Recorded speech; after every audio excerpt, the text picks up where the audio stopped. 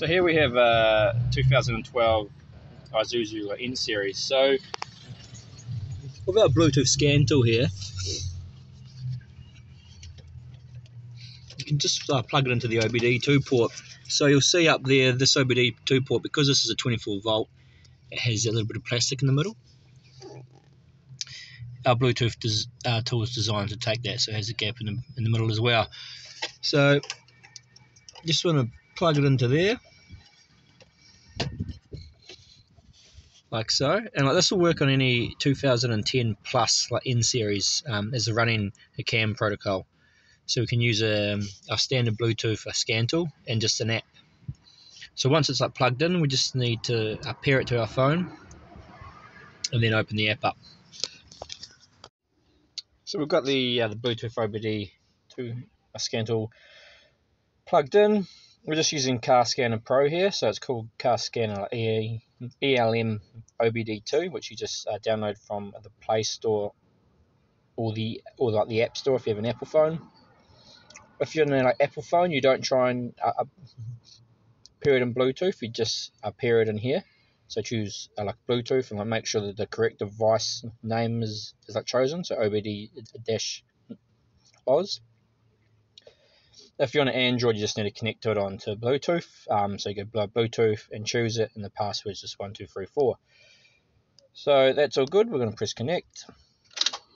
I can turn the truck on.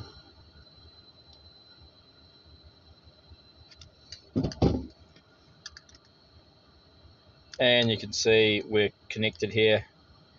It's all good.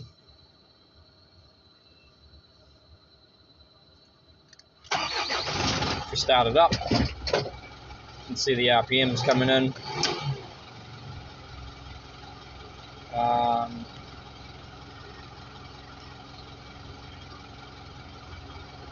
And you can also see all the voltage you're picking, all the data you're picking up here.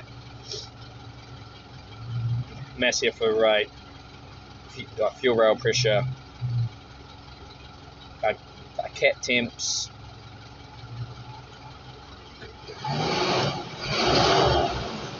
the boost.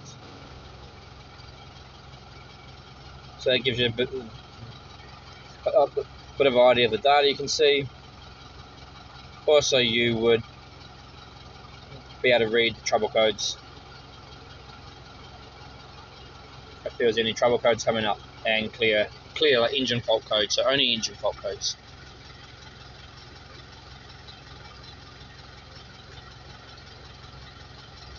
So it's just scanning all the systems here.